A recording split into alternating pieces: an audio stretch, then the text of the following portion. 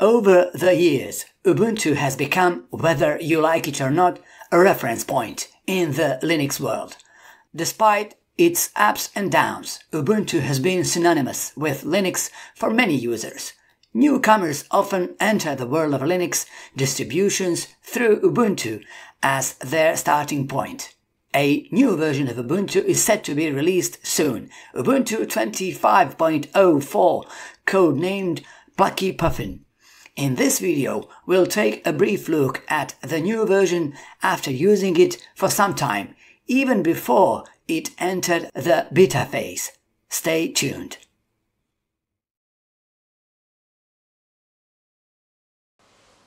First impressions are always important, and ours were positive. Even though we installed Plucky Puffin while it was still in alpha, it surprised us with how quickly the system loads. As a reminder, in one of our previous videos, we shared our experience with a popular Linux distribution that took around 25 seconds to boot. Now, Plucky Puffin loads in about 15 seconds from a random SSD. Not only that, the system runs smoothly and is overall quite responsive. Even the apps from Ubuntu's own Snap platform, which have gained a reputation for being slow to start, work as they should. One of our issues with Ubuntu in recent years was that its App Center didn't function properly. For instance, it would get stuck when trying to install its own updates, forcing us to revert to the command line. Just imagine what novice users might think in that situation. This time, both regular updates via the software updater and Snap updates via the App Center have worked seamlessly. We used the system to produce one of our latest videos, even though it has only recently entered the beta phase.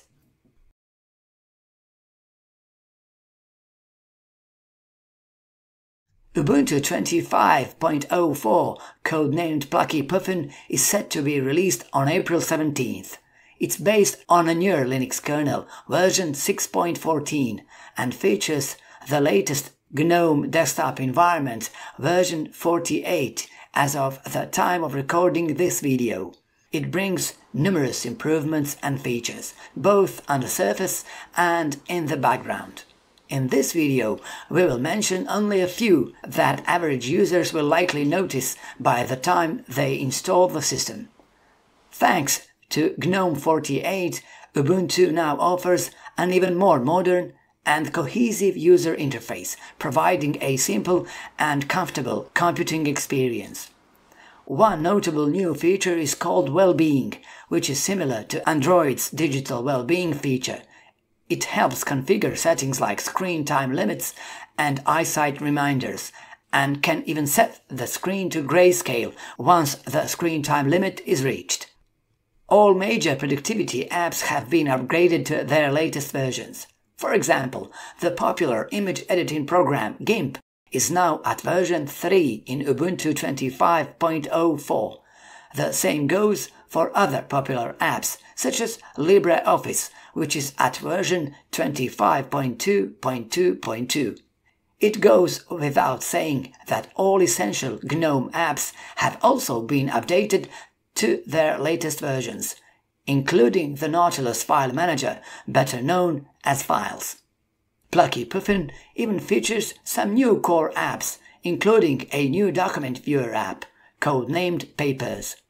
And of course, the newer kernel means better hardware compatibility and support, so if you install Plucky Puffin on your hardware, it will most likely recognize all of your components automatically.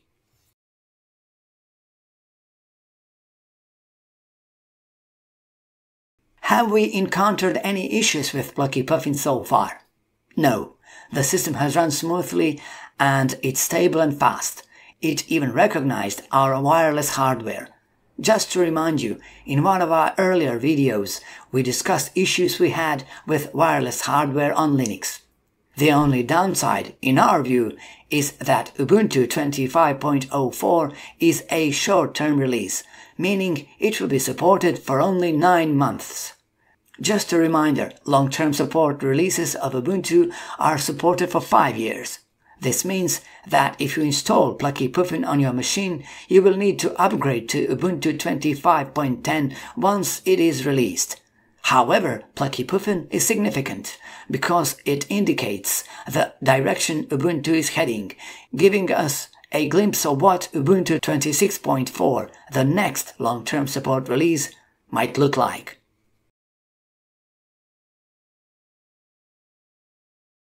That's all for today. Have you tried Ubuntu 25.04 yet? Are you happy with it? Share your experience with Plucky Puffin in the comment section. Thank you for watching the video. Please give us a like, share it, and subscribe to our channel. See you next time.